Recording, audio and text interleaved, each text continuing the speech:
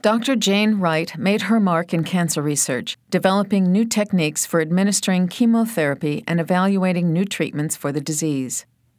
Jane Wright grew up in a wealthy and prestigious family in New York City. Her father, Dr. Lewis Wright, was one of the first black graduates of Harvard University Medical School. In the late 1930s, he founded the Cancer Research Center at Harlem Hospital, where Jane Wright would later do some of her most important medical research. Jane Wright grew up during the Harlem Renaissance. African-American artists, musicians, writers, and political activists were celebrating their culture and challenging America's racial barriers.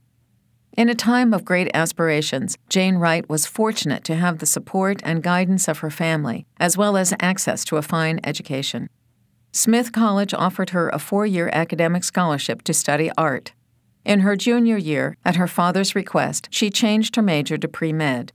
She enrolled on a full academic scholarship at New York Medical College, where the majority of students were white. Jane Wright was elected president of the Honor Society and vice president of her class. She graduated with honors in 1945. 4 years later, she joined her father, then the director of the Cancer Research Foundation at Harlem Hospital. Together, they experimented with different chemical agents on leukemia in mice. While her father worked in the lab, she performed patient trials.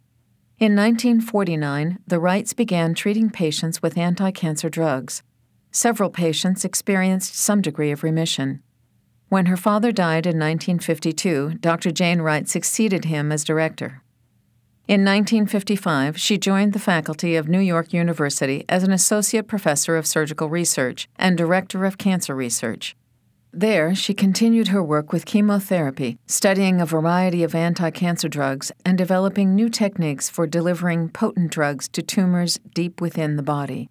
She created a database cross-referencing cancers and patients to help determine the effectiveness of these drugs. Later, Dr. Wright began experimenting with combinations of anti-cancer drugs.